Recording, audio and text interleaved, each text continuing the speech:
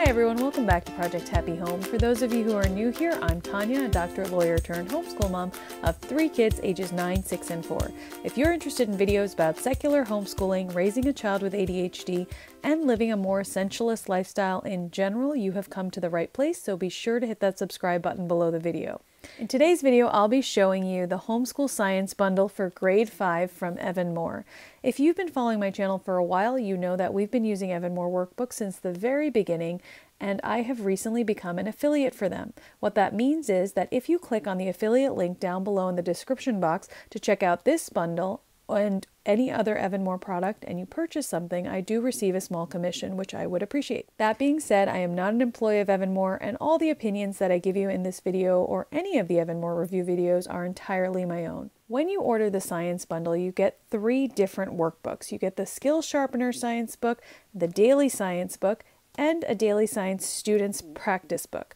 Now these 2 books are actually very, very similar. Basically, the Student Practice Book includes all of the practice pages in this book, but does not have the answer keys or the teacher guides. So Skill Sharpeners is available from grades pre-K through 6, and it's suggested that you pace it by doing around 1 page a day or so.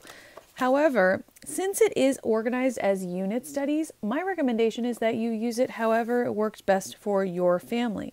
Sometimes a book that's organized around units can be best utilized by focusing on 1 unit for a week, for example, or even over a few days. So here you go. You have Unit 1, Organisms and Ecosystems, Unit 2, Earth Systems, Unit 3, Space Systems, and Unit 4, Structure and Properties of Matter. If you break up these units, you can see that each of them has 4 different themes within them, so you have 16 themes altogether. If you look at the margin of the book, you can see how each of the different units are highlighted in the margins by different colors. So here you have Unit 4 is purple, and all the different themes within them change as the title color changes in the margin. So you see here's the theme of gravity, here's the theme of weathering and erosion, water and earth, the water cycle, and the atmosphere. And that is all within the second unit, which is Earth Systems. The very first unit is Organisms and Ecosystems, and the very first theme within that unit is how planets get food, different concepts. So we'll go through that one just to give you an idea of how the book is structured. When you start the unit, you have a reading selection with some comprehension questions here. So you have a short reading section with color pictures, some vocab words that are defined up there in that box, and then you have 2 sentences to complete. On the next page, again, you have a little reading section. You have a very clear diagram here, the definitions, and some questions to complete. On the next page, you have a reading selection about photosynthesis, a diagram, definitions, and some true-false. The next page has a visual literacy exercise, so you have to label the diagram and also answer some questions. The next page has vocab practice, so based on those definitions you saw earlier, you fill in the blank with the appropriate vocab word.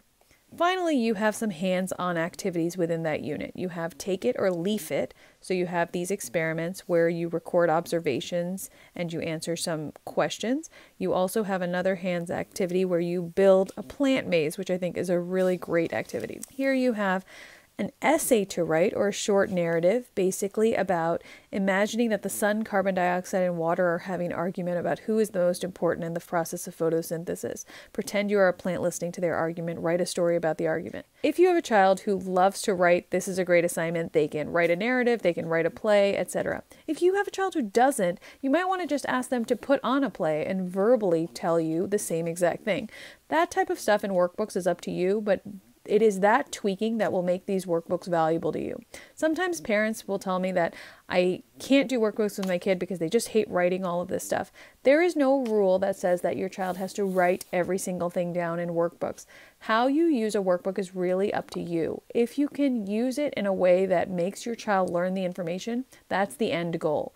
And if your child can learn the information by listening and talking and narration, I think that is just as valuable as anything else, and I think it makes the workbook really valuable in that way too, because it presents the information in a way that they can then reflect their knowledge back to you. From this page to this page, you'll notice that how plants get food and food webs are in 2 different colors in the margin there, so you know that you're switching to the next theme within the same green unit. of organisms and ecosystems.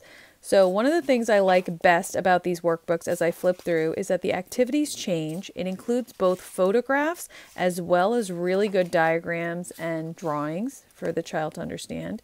I like how it has this unit study approach. I like that the hands-on activities are generally done with materials that you would easily find at home, like freezer bags, vegetable shortening, serving spoon, ice water, dry towel, and warm washcloth. The diagrams are really clear, consumers, producers, decomposers, all of these things are easy to replicate. You can actually cut these diagrams out and put them in nature journals or ask the child to draw their own version, etc. I'm a big fan of the Skill Sharpener science workbooks. We used second grade, I believe, a couple of years ago for my son, and he loved it. There's a good mix of hands-on activities, reading, crosswords, different types of language arts activities within the book. And then you have a full answer key. This form of answer key is my favorite type because it's really easy for an older student to use as they grade a younger student's work. It's really intuitive to find out where the answer is. Now, the other two workbooks that you get are the Daily Science for grade 5 and the Daily Science Student Practice Book. As I mentioned before, the Daily Science Student Practice Book is basically all the worksheets that are included in this book, minus the answer key and the teacher guides. So I won't go into great detail about this book, but you should know that it is printed on a more newsprint type of paper, so the paper is a little less thick than the other one. And for reproduction value, this one will definitely be better because the pages are much more opaque and thick. This book includes the teacher guides and the answer key that the practice book lacks. It's also reproducible within a classroom, so if you have multiple students, you don't necessarily need to buy the student practice book. However, if you have 2 students, it makes it really easy because you're set to go. Now, Daily Science focuses on 6 big ideas throughout the year, and they relate key scientific concepts to real-world applications, which is a really good way of teaching kids science at this age. If you're teaching theoretical science especially, it's important to show kids how the science applies in real life, and EVAN-MOOR does a great job of that, both in this book and in Skill Sharpeners. Now, the 6 big ideas are basically living cells and multicellular versus unicellular organisms, an ecosystem, water and the water cycle, gravity and planetary science, heat, conduction, convection, how states of matter work, and chemical reactions. And basically, at the beginning of every single unit, you'll have 2 pages of a unit introduction. The unit introduction includes background material for the teacher, as well as an overview of the 4 weekly lessons and the week 5's review material activities. The weekly lessons per unit are organized in 5 weeks. So you have 4 weeks of weekly lessons and then a final week of review. So each week is organized as a 5-day week. You have 4 lessons, and then you have 1 review lesson on a Friday or the last day of that week. So here for big idea number 1, just to give you an idea, you have the key concept laid out, the standards, the teacher background. They overview the 4 weeks and the connection back to the big idea, and then they overview the different review pages for week 5. So when you start off, again, you have week 1, why are bones hard and muscles soft? It goes through and tells you as the teacher what kinds of materials you'll need in the margin here, and it tells you what to introduce in terms of vocab and how to teach the lesson. Again, the student practice book lacks this page entirely and the unit introduction as well. It basically just has these pages that the student would be writing on. So here you have a weekly question, some reading, some labeling. I like how the vocabulary is isolated to the side and also how they have pronunciation guides included. So here you continue the concept, and again the layout stays pretty much the same, though the amount of writing that the student has to do in the activity to demonstrate comprehension changes. Here you have day 4, and then day 5, it's still the same question you'll notice every single day of that week. You have a little bit of a review activity where you're reviewing materials that you learned in days 1 through 4. Week 2, the question changes, but it still relates back to the big idea, and you go on. And I'm just going to flip through for you so you can see some of the different activities that are here. Now again, I got grade 5 because my son is a little bit advanced in science and I wanted to challenge him a little bit. So although he's technically going into grade 4, he's one of these kids that reads a lot of science on his own, and I think he is ready for a little bit more challenge when it comes to science. I like the length of the reading selections as well. I don't think they're overwhelming. I like how they highlight the vocab words so they can pick them out easily. And I also like how the activities change as we go through. Here you have discussion about a thermometer and thermal energy. What puts the fizz in soda? Why does metal rust towards the end? And then there is a complete answer key. And now this answer key is actually the old-fashioned kind of answer key where you have it listed out by page, so you actually have to find out where you are, like what big idea, what week, what day. It's not my favorite type of answer key because it makes it harder for older siblings to use, but it will work.